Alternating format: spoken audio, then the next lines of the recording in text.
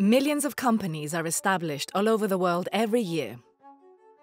But sometimes, the owners of those companies are anonymous and untraceable.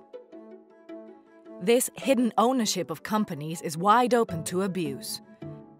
In early 2016, the leaked Panama Papers exposed how corrupt public officials and tax evaders all over the world too often use anonymous legally registered companies to organize and hide money laundering, corruption, and bribery.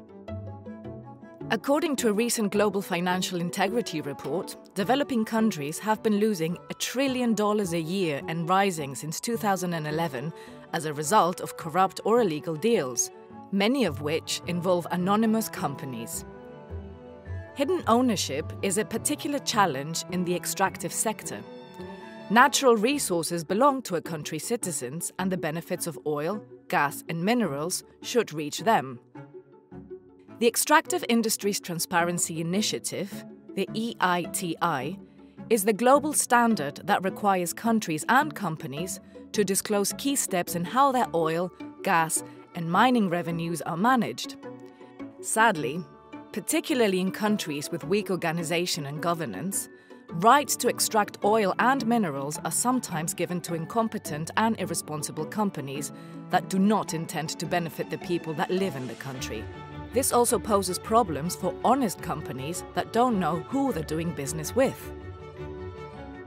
The African Progress Panel reported that the Democratic Republic of Congo lost at least $1.36 billion between 2010 and 2012 from the sale of 5 undervalued mining deals. These deals were given to offshore companies whose owners were hidden behind a chain of anonymous companies. In Ukraine, a recently created company with an ambiguous background in the oil and gas sector was awarded the license to the largest gas field in the country. The deal was put on hold and then cancelled when the legal owner refused to disclose the beneficial owners behind the company, delaying the development of this nationally important resource. In February 2016, the 51 EITI members agreed new rules, requiring that all oil, gas, and mining companies operating in their countries must disclose their beneficial owners. The government must also publish this data. It also requires public officials, so-called politically exposed persons, to be transparent about their ownership in oil, gas, and mining companies.